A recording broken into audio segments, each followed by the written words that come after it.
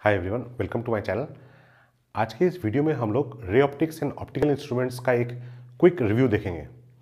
ये रिव्यू जो मैंने बनाया है ये मतलब एनसीईआरटी बुक और जो आपका जो बोर्ड एग्जाम का जो सिलेबस है उन दोनों चीज़ों को साथ में रख के बनाया है और इस तरह से प्रेजेंट किया है सो दैट कुछ भी चीज़ आपसे मिस आउट ना हो। ठीक है, तो जो ये चैप्टर है ये मतलब बेसिकली 3 पार्ट में है। एक पार्ट है रिफ्लेक्शन, एक पार्ट है रिफ्रैक्शन और एक पार्ट है आपका ऑप्टिकल इंस्ट्रूमेंट्स। ठीक है, ऑप्टिकल इंस्ट्रूमेंट्स मैंने एक सेपरेट पार्ट रखा है। तो जो फर्स्ट पार्ट है वो है रिफ्लेक्शन। तो रिफ्लेक्शन में आपका plane mirror and spherical mirror.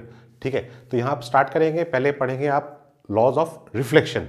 ठीक है, और फिर स्फेरिकल मिरर में आप रे डायग्राम्स, ये बहुत इंपॉर्टेंट है कि अब ऑब्जेक्ट जब पोल और फोकस के बीच में है तब इमेज कहाँ पे होगा, ऑब्जेक्ट अगर बियॉन्ड फोकस है तब कहाँ पे होगा, that is between F and twice F.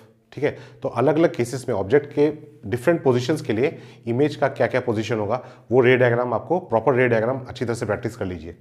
ठीक है, इन एडिशन टू दैट आप ये जो फॉर्मूला है F = R/2 फोकल लेंथ और रेडियस ऑफ कर्वेचर का रिलेशन, देन मिरर फॉर्मूला और magnification for both real and virtual images. ठीक है, ये आप स्फेरिकल मिरर के लिए प्रैक्टिस कर लीजिए। सो रिफ्लेक्शन के बाद हमको पढ़ना है रिफ्रैक्शन। रिफ्रैक्शन स्टार्ट करेंगे again from laws of refraction.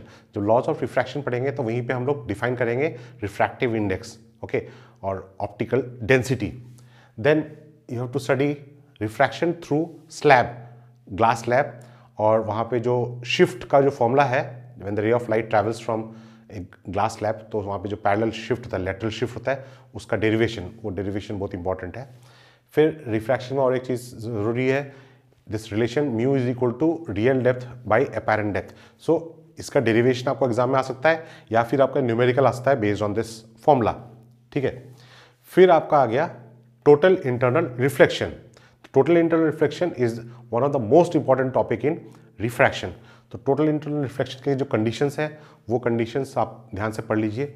उसके बाद टोटल इंटरनल रिफ्लेक्शन के कारण जो दो फेनोमेना होते हैं, एक हो गया मिरेज, फॉर्मेशन ऑफ मिरेज, और एक हो गया working of optical fibres. Optical fibre में जो कोर और क्लैडिंग है उनके रिफ्रैक्टिव इंडेक्स की क्या क्या प्रॉपर्टी है, लाइट कैसे रिफ्लेक्ट होता है, वो जो रे डायग्राम है वो डायग्राम भी आप ऑप्टिकल फाइबर्स का वो देख लीजिएगा। ठीक है, फिर आ गया आपका refraction at spherical surfaces. Refraction at spherical surfaces पे जो ये फॉर्मूला है N2/V - N1/U = N2 - N1/R, इस फॉर्मूले का जो डेरिवेशन है वो डेरिवेशन विथ प्रॉपर रे डायग्राम, ये डेरिवेशन आप जरूर देखिएगा। फिर आ गया रिफ्रैक्शन एट लेंसेस। तो लेंसेस पे ऑब्वियसली आपको पढ़ना है, लेंस फॉर्मूला देखना है, लेंस मेकर्स फॉर्मूला देखना है, मैग्निफिकेशन फॉर लेंस। ठीक है, फिर power for Lenz, definition of power of lens and power of lens for Lenz combination, वो आपको देखना है अच्छी तरह से। ठीक है, फिर आते हैं हम लोग रिफ्रैक्शन थ्रू प्रिज्म में। तो रिफ्रैक्शन थ्रू प्रिज्म में जो रिफ्रैक्टिव इंडेक्स का जो फॉर्मूला है mu is equal to sin A + Δm/2 divide by sin A/2, जो आप लोगों ने प्रैक्टिकल में भी शायद किया होगा, तो वो प्रैक्टिकल एक्सपेरिमेंट में भी वो फॉर्मूला यूज होता है। तो उस फॉर्मूले का डेरिवेशन, उस फॉर्मूले को डिराइव करने के लिए जो रे डायग्राम है वो रे डायग्राम अच्छे से प्रैक्टिस कर लीजिए। फिर रिफ्रैक्शन के दो इंपॉर्टेंट टॉपिक्स हैं, सब टॉपिक्स, डिस्पर्जन एंड डिविएशन। तो ये टॉपिक भी आप देख लीजिएगा। इसके ऊपर बेस्ड एनसीईआरटी में बाद में आपके एक्सरसाइज में क्वेश्चंस भी हैं।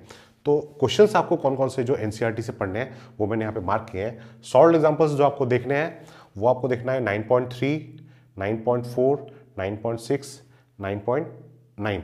फिर एक्सरसाइज आपको क्या क्या देखने हैं, 9.3, 9.5, 9.8, 9.11, ये सारे नंबर्स मैंने लिखे हुए हैं यहाँ पे, क्वेश्चन नंबर, ये आप ज़रूर क्वेश्चन ट्राई कीजिएगा। ठीक है, तो यहाँ पे जो मैंने चुन के क्वेश्चन दिए हैं इसका मतलब ये नहीं कि बाकी क्वेश्चन देखने के लिए मैं मना कर रहा हूँ, बट ये क्वेश्चन आप अगर करते हैं तो आमतौर पे बाकी सब क्वेश्चन भी आपसे हो जाएगा। ठीक है, तो ये क्वेश्चन आपको मस्ट देखना ही है। सो ये जो चार्ट है, ये चार्ट आप कागज में बना लीजिए। ठीक है, इसका स्क्रीनशॉट आप ले सकते हैं, वीडियो अभी आप स्क्रीनशॉट एक ले लीजिए।